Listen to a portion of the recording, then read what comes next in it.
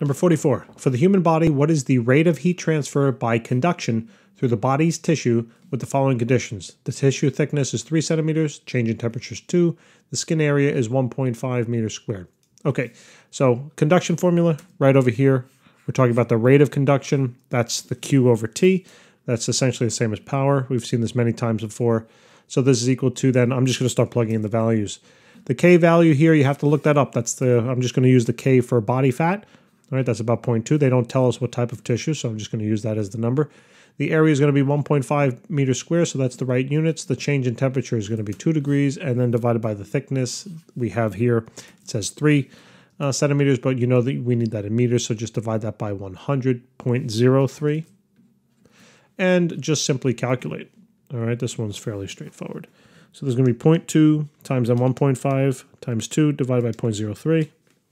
And that's 20, right? So basically this is 20 watts.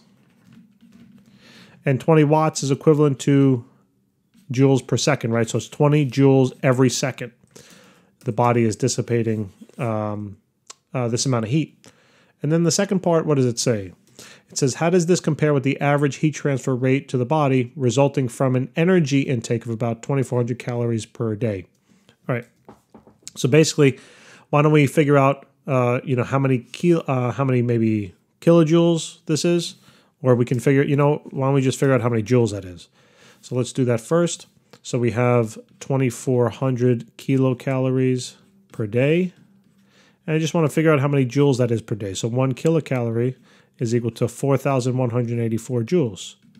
And we just have to multiply. So 2,400 times 4,184. And that's going to be about 1. I'm going to just round here. This is so close. It's going to be about 1 times 10 to the, 3, 6, 7. So it's about 10,000 joules. Okay. And then we have now, that's how many joules per day, right? That's per day. And now why don't we know the joules per second here, so why don't we convert that into joules per day? So basically all we have to do is just take that value, multiply it then by seconds on the top, hours on the bottom. Well, yeah, I'll do the hours first. So there's 3,600 seconds in 1 hour. Right, so the seconds would have canceled, and then hour to day. There's 24 hours in a day, so the hours would have canceled, right?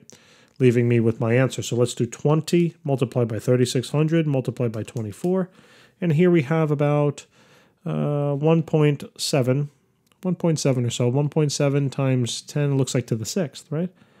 3, 6. And that's in joules per day now. All right, so then it says, how does this compare? Well, it appears that we're taking in, this is the amount of energy that we're taking in per day. This is the amount that we are transferring via conduction. So just, you can do a division. So 1 times 10 to the 7 divided by then that value of 1.7 times 10 to the 6. So realize we consume about, on average, 5.8 times more energy. Or in other words, there's 5.8 times more energy basically conducted through the food that we intake relative to the amount of energy that we are expending, right? That would be, the energy that we intake is not only going to maintain the body temperature and then to actually release temperature. It's kind of like waste heat, just like an engine. But the remaining amount of that energy is going to power cellular processes, right? You remember all that ATP stuff if you're taking bio and phys. All right. So guys, thanks for tuning in. Please remember to subscribe, and we'll see you next time. Take care.